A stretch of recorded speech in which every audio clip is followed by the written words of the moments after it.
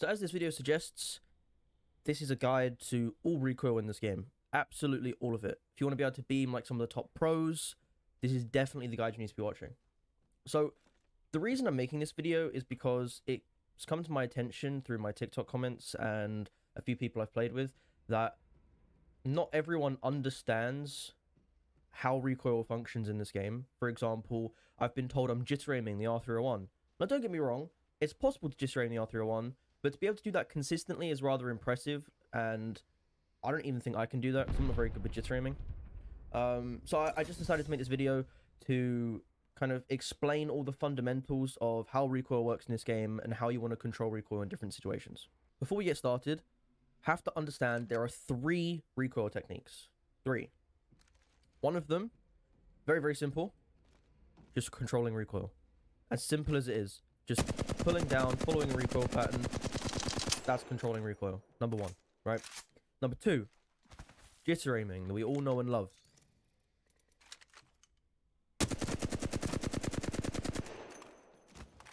And number 3 is aim smoothing.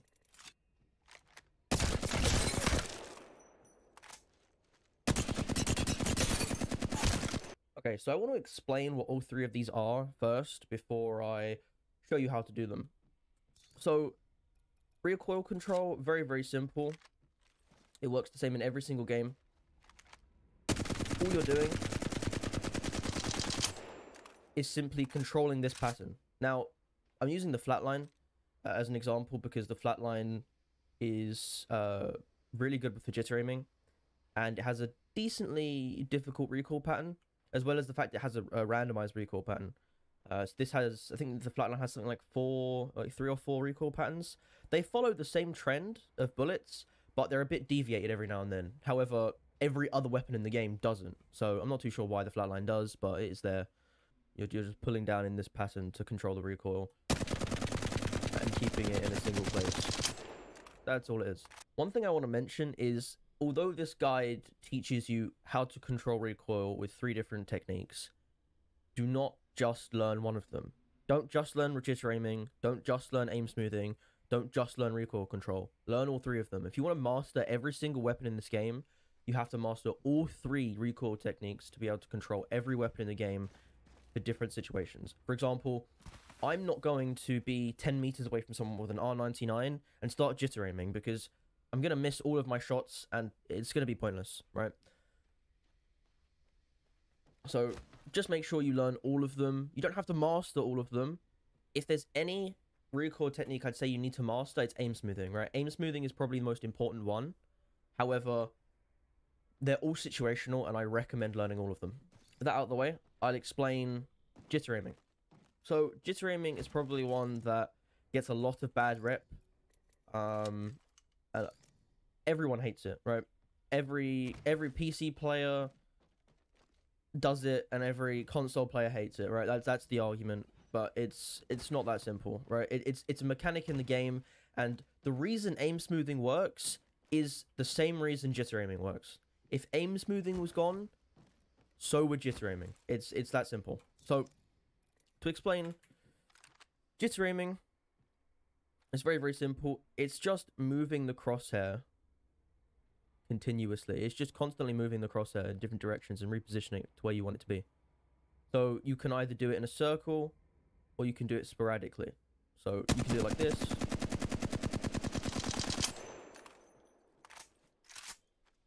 Or you can do it like this. Both work. I personally, I'm not very good at doing it in a circle, so I just kind of go wherever. The most important one of all is aim smoothing. Now, to explain what aim smoothing is and go a little bit in detail of it, it's similar to jitter aiming in terms of you're moving your crosshair at a certain speed, right? But instead of doing it sporadically at a very, very long distance to keep it over into one point, you're actually doing it in a smooth direction, right? That's hence aim smoothing. So, for example, if I'm not controlling the recoil of the flatline, it does this. Now, I'm not going to pull down at all. No pulling down is going to be done here. I'm not going to pull down at all.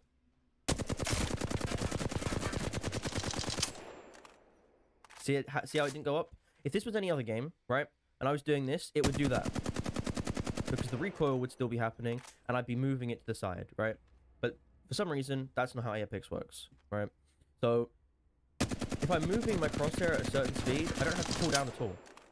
So, if someone's moving, let's say someone's on a jump pad, right?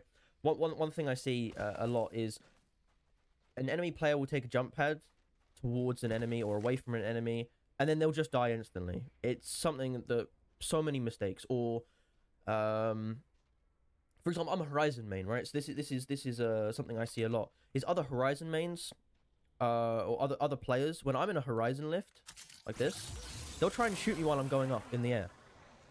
And then as they're reloading, I just jump on their head because they're reloading, and then I stay above them so they can't shoot me. The best play is take cover, wait for my timer to run out, and as I jump out, just shoot me as I'm falling. Because you have no recoil on your gun. Because if I'm falling at a certain rate, I'm moving you're moving your crosshair at that rate as well. So you have no recoil. So as I'm jumping out here, you're moving your crosshair. As I'm going down, you're moving your crosshair. And because you're moving your crosshair at that speed, you have absolutely no recoil at all. So, you know, it's not just fundamentals of recoil, it's fundamentals of the game. That you can outplay people just by understanding how to shoot your weapons. It's so simple. But yeah, the way that aim smoothing works in terms of when you want to use it is SMGs, assault rifles, literally anything. So you just want to strafe and aim at a target like this. And as you're doing that, just shoot. It's that simple. Now, I wouldn't recommend doing this because obviously you have to like adjust your aim. And the moment that you stop moving like this, the moment you counteract it, you counteract your strafe, there's a moment in there in which you have to control the recoil, and that can really set off your aim, especially if you're doing strafes like this, which no one should ever be strafing like this. Never strafe like this, please. So, just want to do it in one direction like this. It's really simple. Okay, if that's all you wanted to know, then you could probably click off this video now, because I'm going to go into detail to explain how you want to practice these. And if you don't care, if you've already got it figured out and you think you can, you can get it down, go for it. Click off this video, go try it for yourself, hop in the firing range. But if you want to know how I do it personally and how I learned to master all of these techniques, just stick around to the end of the video. Okay, so I'll go over how to do recoil control first. As I explained before, it's just controlling the pattern of the gun. So the way you want to start by doing it, let's say you're a complete novice, this is the first time you've ever picked up the game, you haven't even gone into a match before, right? This is how you want to do recoil control. So first of all, you want to get about 50 meters away from this target. All right, 50 meters is a very small distance. Now, first of all, you want to understand what the recoil pattern is. So once these go black or off into the distance over here, just shoot your gun. See where the bullets go. And then all you want to do after that is just try and control the recoil. Simple. Once you've mastered getting, I'd say do your best to try and aim here. Aim on the side of it. Don't aim for a headshot, because again, that will just mess things up a little bit for you. So once you've got it down for 50 meters, I want to come up here. About 60 meters. Do it again. Try and hit those 540s. Once you've got those two done, you want to come stand over here by the triple take. I want to aim up here. This is gonna be 115 meters. This is how I do my machine guns, right? Submachine guns. So when I'm doing my SMGs, I normally do it from here, and then I eventually go to here. So you want to control into this one. Once you've got the 115 down, though, you want to come up here to about 160. It will be just over when this zipline goes away. So it's about here. And once you've done that, you want to come up a little bit more. Now, for people just getting into recoil control, I would definitely say if you're hitting 540 from 160 meters away, you are golden. Absolutely golden. Now, the only guns I recommend doing this for is Flatline, R301, and then also I'd recommend learning the car, because the car, I don't see the car getting nerfed anytime soon. When you're doing things like the car, you want to come to about here. 115 meters. Just want to control it from here.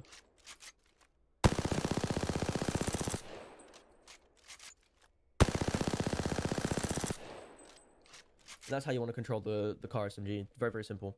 It will take you a long time, though. Very, very long time. And this is why I say you don't want to master it, right? If you want to improve and you want to become a high-level player, go ahead, master those 3 weapons. Master the car. Master the R301. Master the flatline.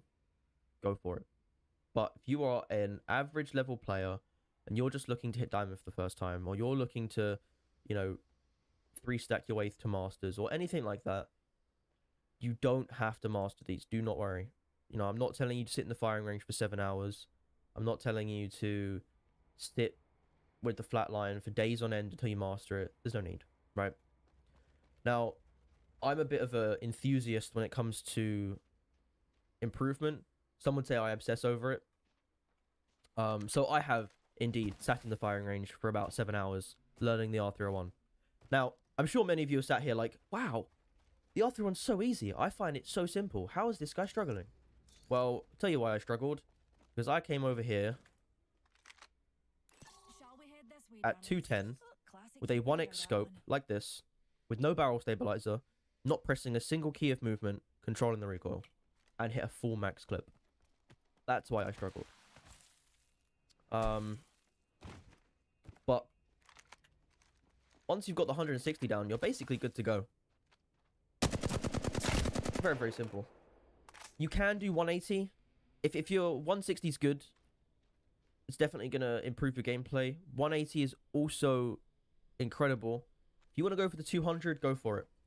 But be aware, it is very, very hard, and it's quite difficult to kind of count how well you're doing with the headshot multipliers. So that's how you do recoil control. That's how you want to learn it and get better with it. It's very situational when you're going to be using recoil control, though. For example, in my latest video where I threw my 6,000 damage game, I was on top of a massive water wheel, and because of where the surface was, I was trying to aim smooth by walking like this. But 1, because of how far away she was, and 2, because of how much weird the surface was and how much room there was to like strafe, I was finding it very hard. So all I did was just crouch down and just recoil control. Then I hit her for like 100 and something. So it's very situational when you're going to sit there and actually just purely control recoil. But being able to control the recoil definitely helps with aim smoothing.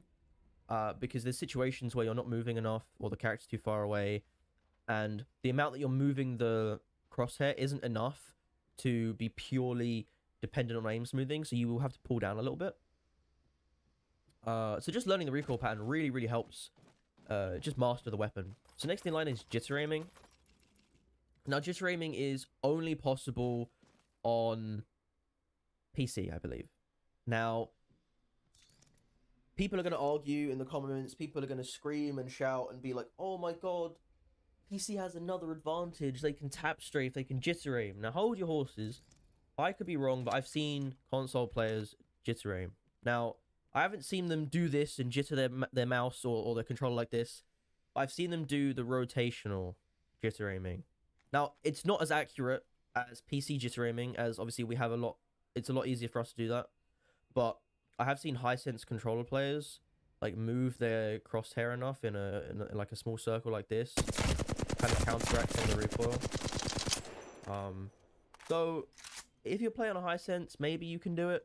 Again, I've never played on a controller, so don't take anything I say literally, because I genuinely do not know if it works on a controller. I do know you cannot vibrate jitter aim like this on a controller, so apologies for that.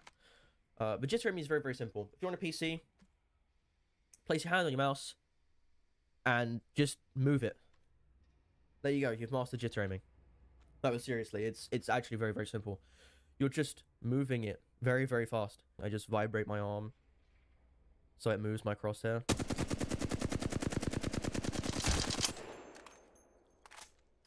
Very, very simple. You can do this with practically any scope.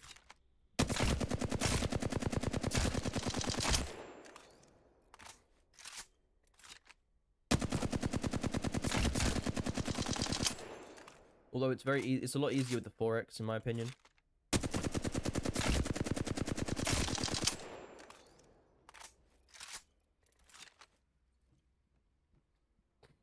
But yeah, that's how you do the first form of jitter aiming. I personally prefer that because I have a really low sense, so moving my mouse like this is pretty difficult for me. The way that jitter aiming works is you're moving your mouse faster than the gun's shooting, right? So this is why we don't do it with things like SMGs, because it's practically pointless. And it's another reason why you don't jitter aim with the R301, because the R301 has a high fire rate. So if you're jitter aiming it, you're moving your mouse very quickly. And it's also got a decently easy recoil pattern. So if you just learn the recoil pattern and then aim smooth, it's basically aimbot. It's ridiculous. I personally preferred to learn at 180. All you want to do, just jitter aim from here. And just keep doing it until you hit like a really big clip. And this is probably the easiest one to learn it on as well, because it has a lot of recoil. I mean, come on. The recoil goes from here all the way up to here. If there's anything you're going to learn by jitter aiming, it's going to be this weapon. This is the best weapon to learn jitter aiming on. And you can do the rotational like this. Yeah, I'm not very good at that one. But yeah, that's how you want to practice jitter aiming. Just grab a devotion, stick a turbocharger on it, stick a 4x on it, and then just sit from really, really far away and just keep spinning that mouse. This is the part where controller players can rejoice and realize that they really do have it quite easy. Now, don't get me wrong, in terms of jitter aiming and recoil control, controller players have it hard, but aim smoothing, being the most important recoil mechanic in the game, the fact that you guys get to do this without even thinking about it, is definitely a big helping hand. Now, I'm not saying aim assist is OP, I'm not saying controller is OP, I'm not saying PC is OP. They're both different inputs. Stop arguing with each other. Stop complaining. If you can't kill someone, you can't kill them. They're better than you. End of. If you die to aim assist, get better at close range. If you die to someone jitter aiming, play behind cover. Why are you in the open? Simple. You know? Stop complaining about each other's inputs. Take it as inspiration to get better at the game. Now, don't get me wrong, if you die to one of those players, if you die to someone with aim assist, blame aim assist straight away. If you die to someone jitter aiming, blame jitter aiming. Blame PC. Blame the fact that they can use the whole arm. If someone tap strafes, ooh, illegal movement. Blame that. But if you're not cool-headed after dying in about 20 minutes, and you know you still sit there and blame the input they're on, get a life. You're cringe. Now with that out of the way, let me explain why I say controller players have it easy in terms of aim smoothing. The way that aim assist works, as you guys know, is it slows down. So you can be moving like this, and as you get to the target, it slows it down, right? So you can go, and it slows down. Obviously, that's a bit of an exaggeration, but you get the point. Now, the reason this helps is because it basically helps pull towards the target. So as you're strafing, it's going to keep helping you pull towards the target, basically assisting you in aim smoothing. So you're going to have reduced recoil because you're aim smoothing. And then you're also being assisted in your aim smoothing. So your aim smoothing is going to be almost perfect. And it's definitely a deadly combo for sure. But as PC players, we can learn aim smoothing. We just have to put a little bit more effort into it. At least close range. If you're long range and aim smoothing, both people have a hard time. It is very difficult to do in terms of like long range, keeping it on the target, moving at the, you know, it's going to be difficult. But it is the best recoil technique to learn, as it helps out so much in any situation. So the best way I do to learn this is I just shoot these dummies. Now, if you want to, you can go and activate the dummies up there, but it's not necessary. So all you want to do is to start off, you want to just strafe in one direction like this. You want to practice strafing in one direction, keeping your crosshair on your target. Just like this. Now, if you want to make it a little bit harder, keep it on the head.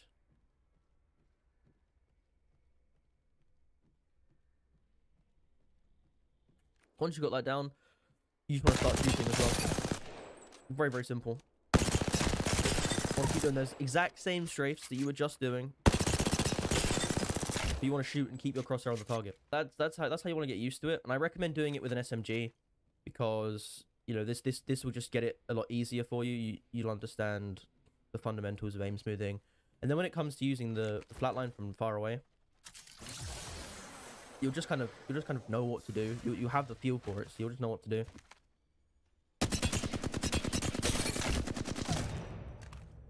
Now, yes, this does work with every single weapon in the game. Obviously, excluding things like the bow, don't be silly. But this works with every single gun in the game. If you want to improve at the game, learn all 3 of those techniques. Now, if you're on controller, just learn aim smoothing and recoil control. But if you're going to master any of these, I recommend mastering aim smoothing. It is so important. I cannot stress this enough. It is so important. It's one of the fundamentals that makes up how guns work in this game. So hopefully you learned something from this guide. If you did learn something from this guide and want to see more guides like this in the future, please like, subscribe, and comment so I know this is the kind of thing you enjoy. And let's keep improving together.